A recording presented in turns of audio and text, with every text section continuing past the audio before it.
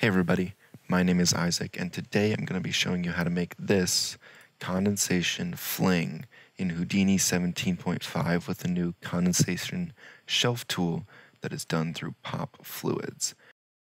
I did make a longer, more in-depth, hour-long tutorial, but today's video is just going to be a TLDW, a too long didn't watch kind of version. So it's just going to be a summary of what this big, long tutorial is. So we're going to jump right in and drop down a file node.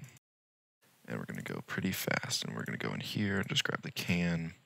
And it's going to be huge just off the bat. So we're going to drop down a transform node right after that.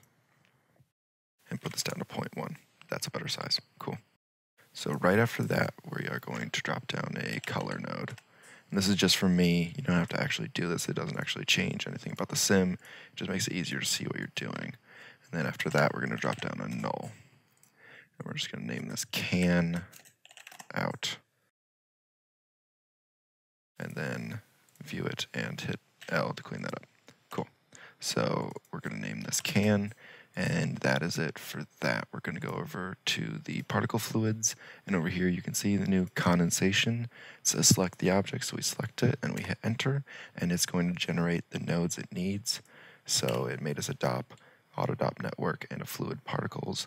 So we're going to go back into the can, and we're going to see a bunch of new nodes. We're going to hit L to lay them out better, and then right away we're just going to dig into this droplets points and start changing it. So the force total count, we're going to take that way up to 20,000. And then we're going to go down to relax iterations and double that and take the scale radius and cut that in half. Then we're going to go to the emission frame, and this max value, we're going to delete the expression in there and put that just down to 5. Then we're going to go over to fade emissions, and we're going to take the out frames and cut that down to 2, and then just kind of clamp these guys in. Great. So now the next one we can go over to is the create source points, and this is by default up there. We're going to put that to 2,500, and same thing here, double that, cut that in half. And now we go down to the transfer emissions, going to make that this top model and bring that guy down just to 0.08. And that is everything you will need to change over there. Now we go to transform. And we're going to turn off the sim part of the brain.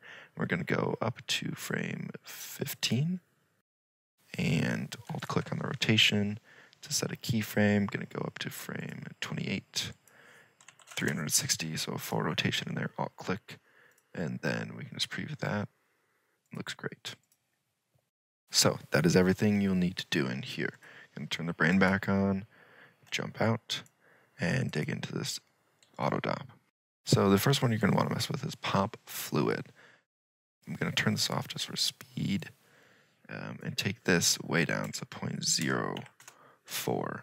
Next thing you're going to want to do is bring the stiffness up to 1,000 and cut this, or not cut, but bring it up to 0.01.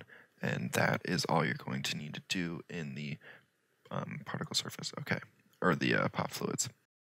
The adhesion force. So we're going to bring this first value, max distance, down to 0.4, and bring the strength just to 6, and that's that.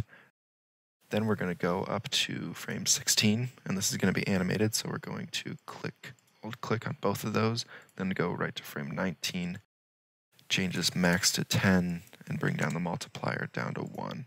I'll click both of those, and that is all you need to do there.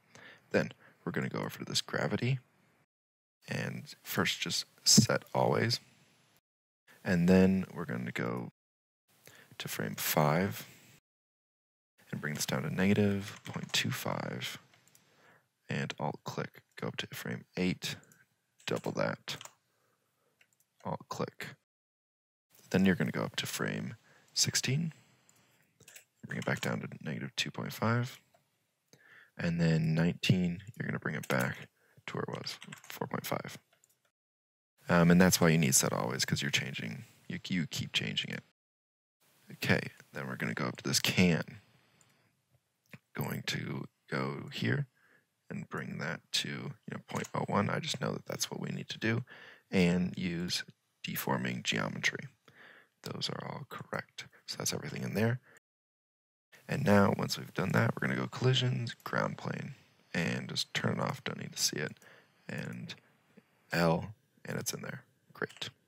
So now we're into our mesher, and we haven't even seen the particles yet, but I'll do that right after we set up all of these. So go in here and take that voxel scale down to 0.5 and cut this influence scale in half and turn on limit refinement iterations. Now we're going to object merge our can back into the scene. Gonna go here to can out, accept. We can see it there when we highlight it. And then we're going to now do a from polygons. If I can type it, from polygons. And we're going to copy and link up our droplets there. And then we'll select both of them and bring this to 0, 0, 1. Great.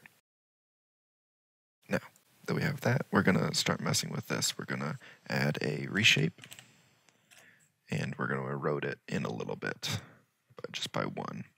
It's at a dilate right now. We're going to erode.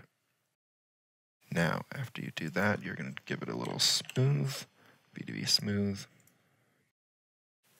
and it's going to take a little bit of time to think, and bring that way down just 1, so a little tiny bit of smoothing. Now you can combine them, the V2V combine. Before you link anything up, turn that off, and set this to SDF difference. So that's that. Bring this in the left side, bring your can in the right side, and that will be running great. Now we're going to take the V2V smooth and bring that in right afterwards, and then just cut this iterations down to 2. Then right after that, we are going to convert it back to polygons so that you can get a mesh. And then we're going to drop down to null just to clean it all up. So this is just going to be droplets out. Cool. And tick that on. L to clean up your nodes a little bit. And we're going to jump out. And we're going to jump this all the way back to the beginning. It's going to have to think a little bit. Turn back on the sim brain. And let it go. Yep, great. So that's, this is exactly how it should look. And it's going to grow up until frame 5, just how the scene is built. And then we set that spin to happen on 15 till 28. And then the droplets should rest at about, be done moving at about, 60. So, I mean, it's pretty fast. We're already up to frame 5. It's going to bog down way more back there, so I'm not going to sim the whole thing. Okay, so that will give you this. It will grow and it will fling. So if you need the to dig into any of the reasoning behind why I was kind of just entering those, so you're not just kind of pushing buttons and not knowing what's happening, that's all in this video. It's really long, so I wanted to kind of make this top few ones so you can kind of get the idea down and see what I'm changing, and then kind of go in here if you have any questions. If you have any questions even after this one, feel free to leave a comment there, or you can follow me on Twitter at Isaac Taracks, and I'll respond, is right away. And also you can DM me or comment on anything on here. I'm also at Isaac Taracks on Instagram, and follow me, and I will be posting more things like this. I'm going to try to make more videos based on what people are asking for.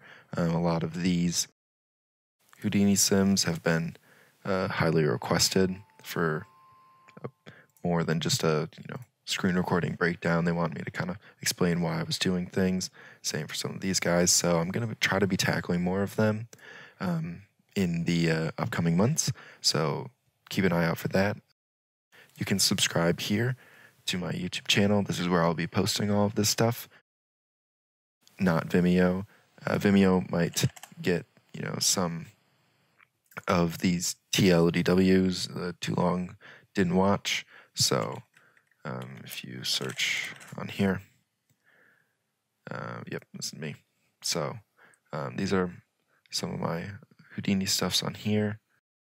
So I might be posting some of these 5 to 10-minute breakdowns, but none of the hour ones. The hour ones the deep dives will always be on YouTube. So thank you for watching, and I hope you found this helpful. If you did, maybe share it to a friend and leave a comment, a like. Those all help. Yeah, thank you.